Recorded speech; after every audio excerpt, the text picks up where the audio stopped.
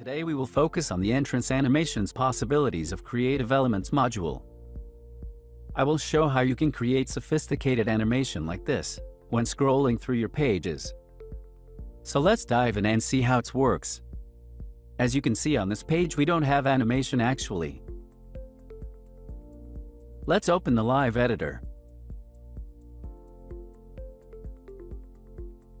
I will show first this setting on a column, but of course this option can be found in widgets and sections.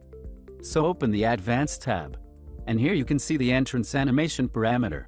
The default is always set as none. Now when you choose an entrance animation, you can see it in the live preview. Let's pick another, like Bounce In. An attention seeker, like Pulse. Or Tada. I personally prefer simpler animations, so I'll choose a fade in left for the left column.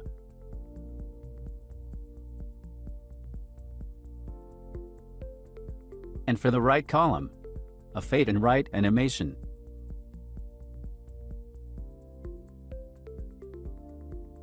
I would like to make the section opening smoother, so I'll add a fade in transition.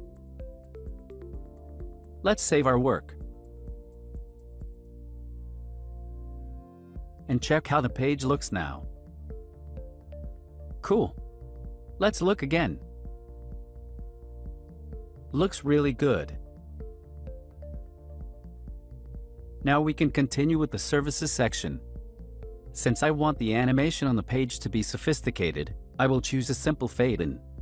Of course, you try different animation types for the items separately. Once we are here, put animations on the titles as well. I choose fade in up animations for these.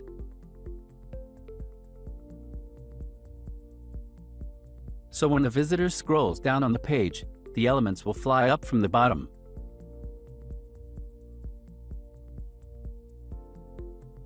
Great! Save our work. Navigate to the preview. And refresh the page. It was really smooth.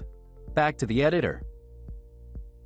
Let's add some transition to this categories grid. I will use the same animation style like before, so select the call to action widget on the left. Set fade in up animation. As you can see, it is possible to set the animation duration to.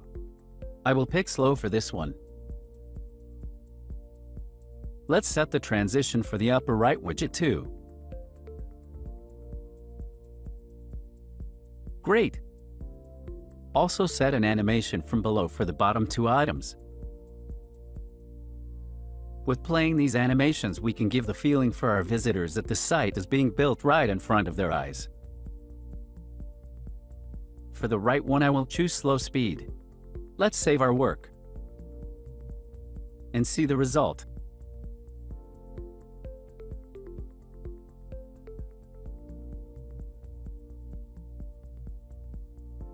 It looks nice.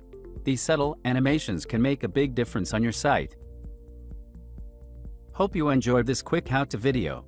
Have fun playing around and don't forget to subscribe to our YouTube channel for more tips and tutorials.